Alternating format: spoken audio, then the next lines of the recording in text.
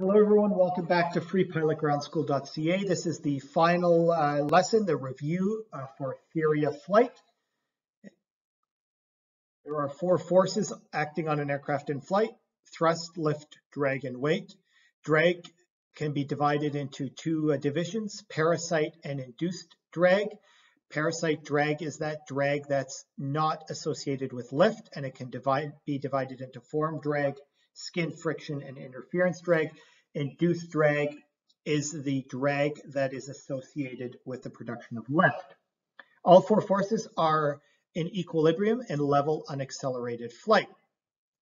Lift and parasite drag increase as a square of the velocity, whereas induced drag decreases with velocity. The center of pressure is that vector that all lift is assumed to act through. The center of gravity is the vector that all weight is assumed to act through. Centripetal force is the force that makes the airplane turn. It is the force that provides the acceleration towards the center of the turn. If thrust is greater than drag, so that's excess thrust, the aircraft will be in a steady climb. The load factor is the acceleration in excess of the Earth's gravity. It's the ratio. So if if your acceleration is twice of the Earth's gravitational acceleration, so 9.8 meters per second square, that is the load factor. It is expressed in G. Gust loads can cause structural failure in extreme cases. Well, we discussed at length about the principles of flight and how a wing produces lift, but in summary, I think all you need to know at this level is that air over the top of the wing is at a higher velocity and lower pressure than it is below the wing.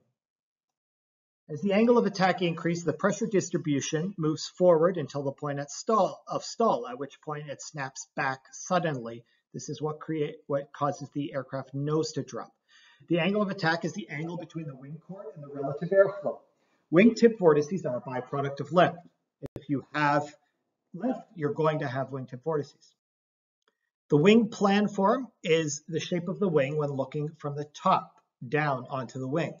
The chord is the distance from leading to trailing edge of the wing. The aspect ratio is the span divided by a chord. So a wing that has a high span and a narrow chord would have a high aspect ratio, so a glider. The camber is the curvature of the wing.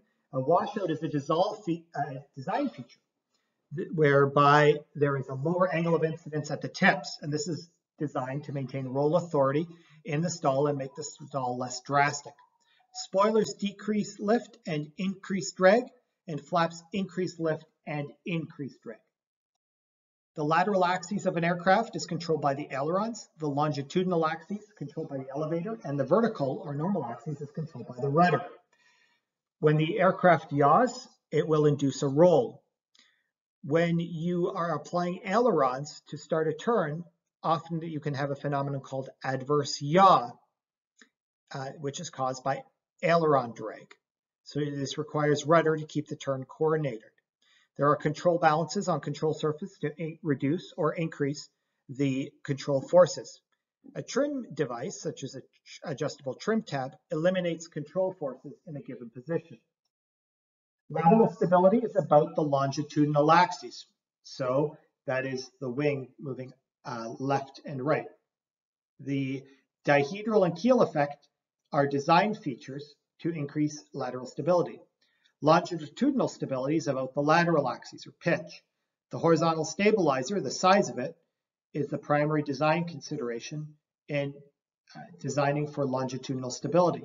With an aft center of gravity, you are likely to have worse longitudinal stability, although you may have a lower stall speed and a higher cruise speed or a higher top speed. The vertical stabilizer is designed to provide directional stability. That is stability about the vertical axis. An aircraft may be designed to be stable but become unstable with an aft center of gravity. This is called inherent stability. Propeller efficiency is the ratio of the actual pitch to the theoretical pitch. A variable pitch propeller changes pitch using hydraulics or electrics. There are four phenomena that cause the aircraft to yaw to the left that are attributed to the propeller. The first is torque. Because the propeller spins clockwise, the plane wants to spin counterclockwise or go to the left. Slipstream is caused by the corkscrew air pattern from the propeller hits the left side of the vertical stabilizer, pushing the nose to the left. Gyroscopic effect in tail draggers is caused by gyroscopic precession. When raising the nose on takeoff, the aircraft wants to yaw to the left. Asymmetric thrust, or P factor, is caused by the downgoing propeller blade, the right side, and clockwise turning propellers.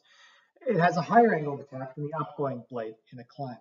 All of these yaw-inducing phenomena require you to apply right rudder, especially in the climb.